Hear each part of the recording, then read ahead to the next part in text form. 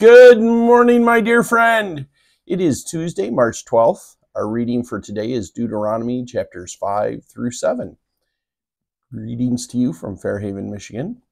We're looking at Matthew 5, verses 13 through 15. It says this: You are the salt of the earth, but if the salt has lost its taste, how shall its saltiness be restored? It is no longer good for anything except to be thrown out and trampled under people's feet. You are the light of the world. A city set on a hill cannot be hid. Verse 15. Nor do people light a lamp and put it under a basket, but on a stand, and it gives light to all the house. So yesterday we just talked about that concept of not covering it up, not putting it on a basket.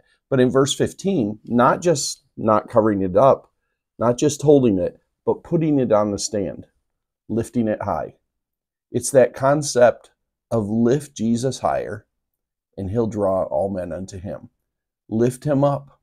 Put that light high, that others may see Christ in us. Let's go to him in prayer today. Heavenly Father, we come to you today. Lord, you have called us the light. Lord, we don't want to hide it. We don't want to just hold it, but we want to place it high on a stand. We want to lift you high, that the world may see. We thank and trust you in Jesus' name. Amen.